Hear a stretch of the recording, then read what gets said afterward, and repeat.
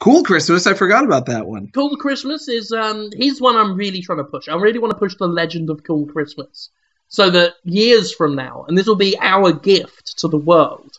I mean, you'll be mostly getting credit for it, Jonathan. Me? Yeah. Why? Well, it depends which way it goes. Years from now, children will not put out mince pies and a bit of whiskey or whatever it is in America. People do in America. What do you leave out? And milk because we're Puritan. Oh, cookies and milk because you're fucking little wet blankets. Yeah. In the old country. God forbid he get behind the sleigh, drunk, get behind the reins. Exactly. Tippled.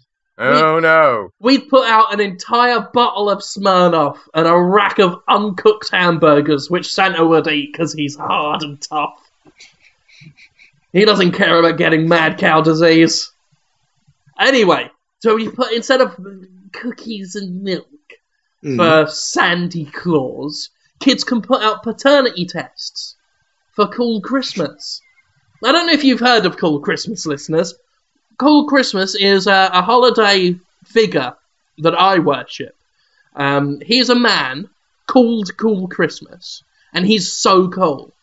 He goes around everywhere saying his own name so that we know he is cool. He goes, Cool Christmas. Hey, everybody, it's me. Cool Christmas. Yeah. Like that. He's got an afro hair and a moustache. He looks... Don't worry, kids, he's white. Just to keep up the Fox News thing. He's white, he's got an afro wig, but don't be confused. Put the shotgun down, Bono. He's wearing... I mean, to be honest, he's just dressed like the 70s. Got a medallion, got a lot of chest hair, got a yellow plaidy suit jacket with big collars. And he goes around going, yeah! Hey, everybody. And he makes love to beautiful women all the time. And he refuses to wear a condom, which is what Christmas is all about. Birth. Oh, right, sure. Yeah, he has sex with women and doesn't care about their needs. That's the point of him. Is he worried about getting diseases, or is it similar to the hamburger? Where in his words, Cool Christmas getting diseases? No. Cool Christmas is the disease. The disease of loving. So, yeah, it's a strong point. Yeah, he overcomes illness by just claiming to be a concept-based virus. And that, again, that's part of what Christmas is all about. He will not accept any claims of parenthood. That's the important part about this. So when you're teaching... I know some young parents listen to the Dismal Jesters, may want to pass this on to their kids, start a family tradition. You do got to point out that you got to tell your kids, if you're a father listening to this, that you might not be that kid's father, but Cool Christmas will never take the paternity test. Hey, I'm Cool Christmas. I'm too busy making love to be paying for child support. Get out of my face, woman. I made love with you, and now I'm out the door to make love to someone else. You damn right. Cool Christmas. Why do the women want to make love with him at all? Because he's cool. I want to make love to him. To Cool Christmas? He's cool. Have you heard him? His rich, buttery voice. Hey. I mean, who wouldn't? I don't want to. He doesn't sound warm or caring at all. Shut up, Jonathan. You want to have sex with me forever and for ages. But jeez. I can't do it today because I got so many beautiful women to have sex with and not get pregnant. Don't you be coming around here looking for alimony payments. Not for me, no, sir. Take the red pill.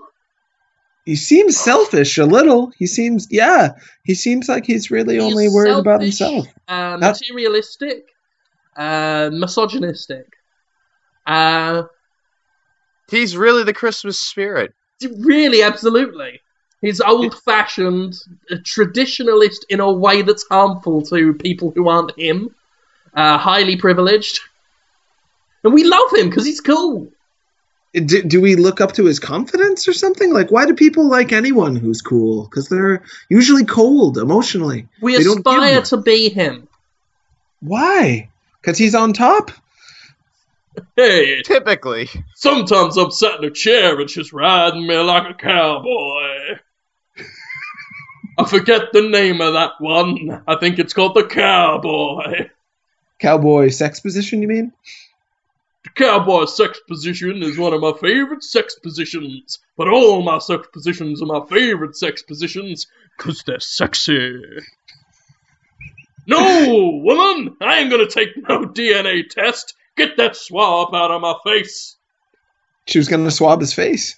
Yeah, and they're like, see your son. He asks after you every day. Cool Christmas. Stop making love to beautiful women and come and see your son. Why do you deny him? Come and see him for Christmas, please. And he goes, I think this was the story of a recent Vince Vaughn movie. Yeah. It probably was. Yeah, he just, a woman was like, you have 800 children! And he's like, I fucked you all? I think it was called Fucked You All or something. Question mark. I was just talking about this with Jordan yesterday, my roommate Jordan, about how Vince Vaughn is just not entertaining at all. And we can't seem to understand how it is that he has a continuing career. That's the sort of movie that almost anyone would have made better. Like George Wendt. Like George Wendt in that role. For those who don't know, George Wendt, amazing. Overweight man, friend of the mailman on Cheers. Yeah, Norm. He was Norm on Cheers. Oh, that would be funny. Yeah. That would be entertaining. Sure. Yeah, my first thought was Seth Rogen, but then I went George Wendt, and I really think he's the better choice. I think you made an upgrade with that decision. He was the reason people like Vince Vaughn is because he is very cool. He doesn't give emotionally. He's self-centered, but in a charming, witty way, with a tone that speaks to the idea that he just doesn't care, guys. Yeah, he'd make a good.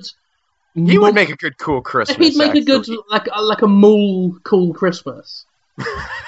A mole cool Christmas? Mole, like you get mole Santas, like when you be a Santa. Oh, yeah. He will be a mole cool Christmas. I think he did Come play. and sit on my lap, ladies. Yeah. You go to the cool Christmas. It's not not get impregnated. Exactly. It's not a grotto. It's just like a big pink and yellow van. That's in the mall? Yeah.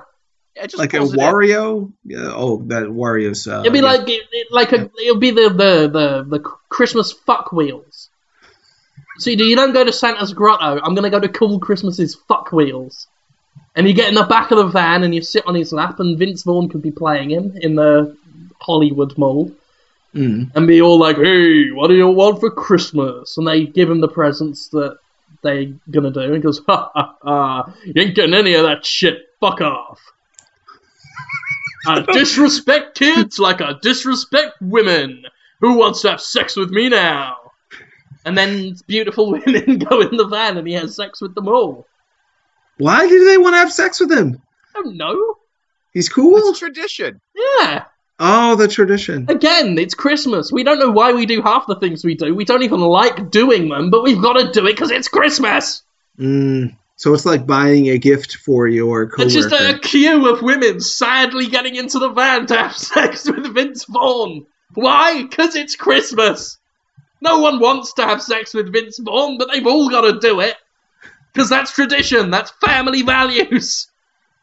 I'm picturing the John Lennon song about Christmas, where he's like, I hope you had fun, playing at the same time as the Paul McCartney song about Christmas, which is really from the devil. Do you guys know that one? The Paul McCartney song about Christmas? Oh, Simply Having a Wonderful Christmas Time. That one. The one they did with Wings. Oh, okay. Yeah. It's got that is horrible.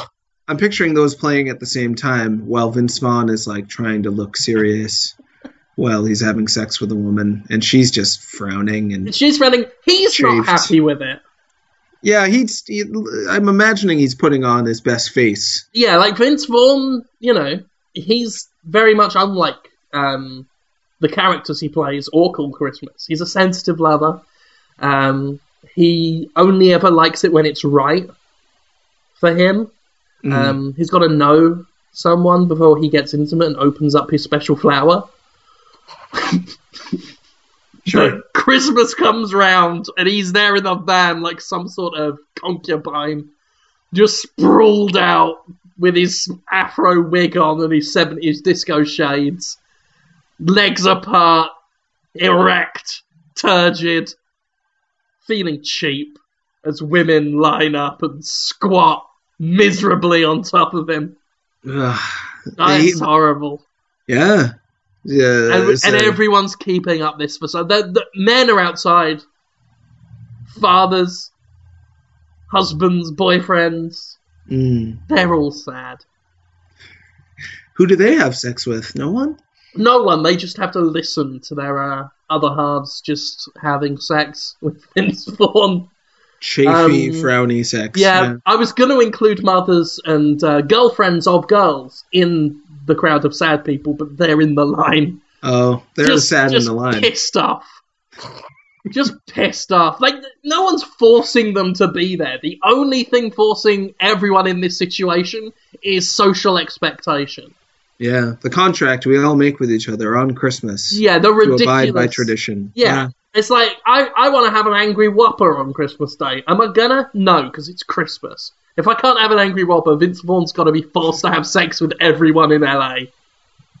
That sounds totally reasonable. It's the only fair trade that a human has had.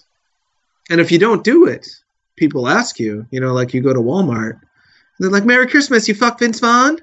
And they're like, "I don't celebrate that holiday." What? Oh my God. Oh my God.